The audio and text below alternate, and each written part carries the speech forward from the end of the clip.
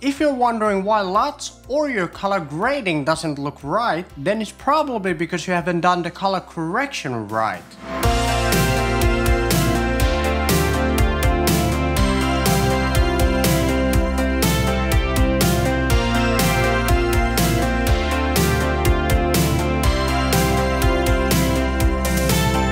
One of the most common mistakes I see filmmakers do is they just slap on a LUT or rush straight into color grading, but they don't really do any kind of color correction first.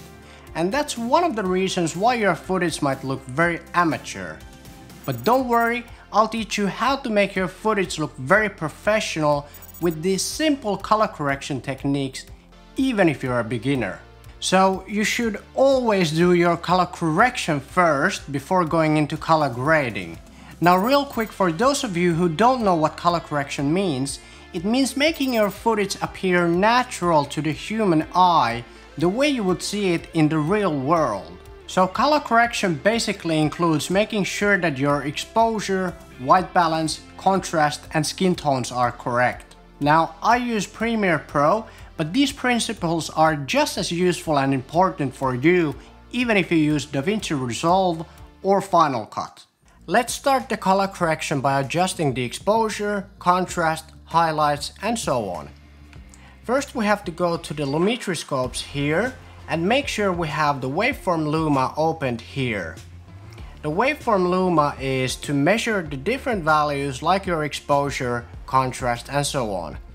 To change those different values we have to go here to the Lumetri color panel and we have to open the basic correction panel. And then we're gonna use these different sliders to change each value, like the exposure. Now, if you're unsure what the exposure value, for example, should be, there's a scientific way to measure it. And that's the Ansel-Adams zone system. The way it works is you compare your footage to the Ansel-Adams zone system and you see where the footage lies on the Ansel-Adams zone system, and then you adjust the different values accordingly. Now in this case with this footage, the highlights here in the waveform should be around 80. So we're gonna go back here to the basic correction tab to the Lumetri color and we're gonna start with adjusting the exposure. So I'm gonna adjust the exposure to 0.2 and now if we look at the waveform it's around 80, which is fine. Next I want to do something for the contrast, so I'm gonna change it to around 10. That should be okay. And I also want to decrease the blacks a little bit, so I'm gonna go here and minus 0.5 is a little bit too much, so I'm gonna change this a little bit. Let's change it to minus 0.3 and that is exactly correct, because the general rule of thumb is that you should always try to have your blacks just above 0. You don't want the blacks to hit 0 and you also don't want your highlights to hit 100. So the footage is already starting to look pretty good, but I still want to change a little bit the highlights and the midtones. So let's start with the highlights. And when you look at the pillow, you can see that the pillow is a little bit too bright. So I'm gonna bring down the highlights just a little bit. I'm gonna bring them down to around minus 7.7. That looks pretty good. And the midtones basically are everything between the highlights and the blacks. And that is the area where the skin tones lie. And the skin tones are the ones that I want to brighten up just a little bit. So we're gonna go here to the color wheels. We're gonna use the mid-tone color wheel and we're gonna use the slider and bring the mid-tones up just a tiny bit, just a little bit. And there, it already looks a lot better. It's a subtle adjustment, but it makes a difference. Now, because I had all the settings in camera exactly correct while filming, there's not much I need to change in the footage anymore. But there's one thing that is a little bit off, and that's the white balance. We're gonna correct the white balance by going to the basic corrections tab and we're gonna select this white balance selector, and we're gonna click something in the image that is exactly white. And in this case, we're gonna click this white table. And there we go. Now it looks already 1,000 times better. But now you might be wondering, but Jussi, what if there's nothing white in the footage? How can I adjust the white balance then? Well, don't worry, there's a very simple technique to do it. Let's go to the second clip here. Let's click to select the second clip, and then we're gonna go here and right click on the mouse. We're gonna open the RGB parade. The way the RGB parade works is that when all these three different colors are aligned on the same line, that's when you know that the white balance is correct. Now we're gonna go to the Lumetri color, and we're gonna go here to the basic correction, and we're gonna use this temperature slider and this tint slider to adjust the white balance until all the colors in the RGB parade are aligned and we know that the white balance is correct. So let's start adjusting, and first we're gonna start adjusting the temperature slider. I'm gonna pull the temperature a little bit to the cool, and I think that should be pretty good. But now we have to adjust the tint, and we're gonna have to slide it a little bit towards the magenta area. So let's keep monitoring what happens on the RGB parade when we slide this. Now actually I think we're pretty close.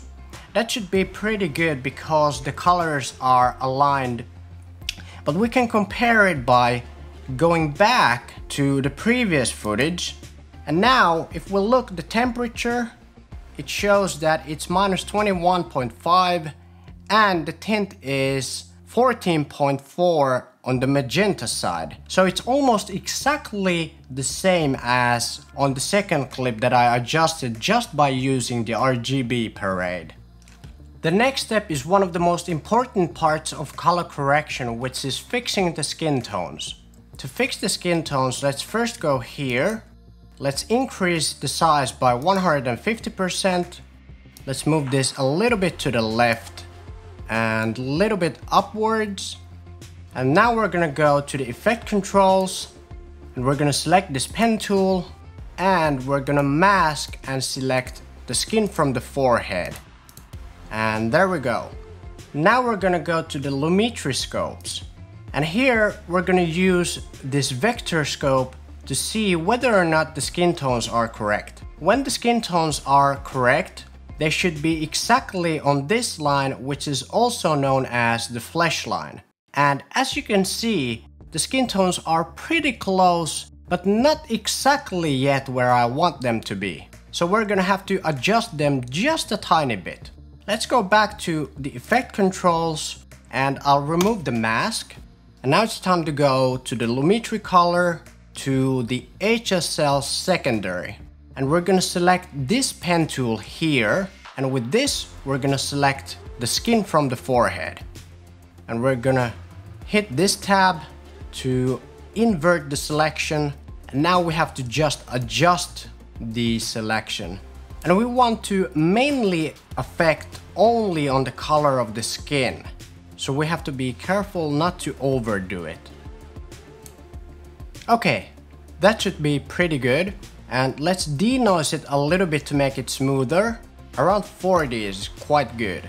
And then also let's blur the selection just a little bit, around 9, to make it more smooth so that the selection won't be so harsh.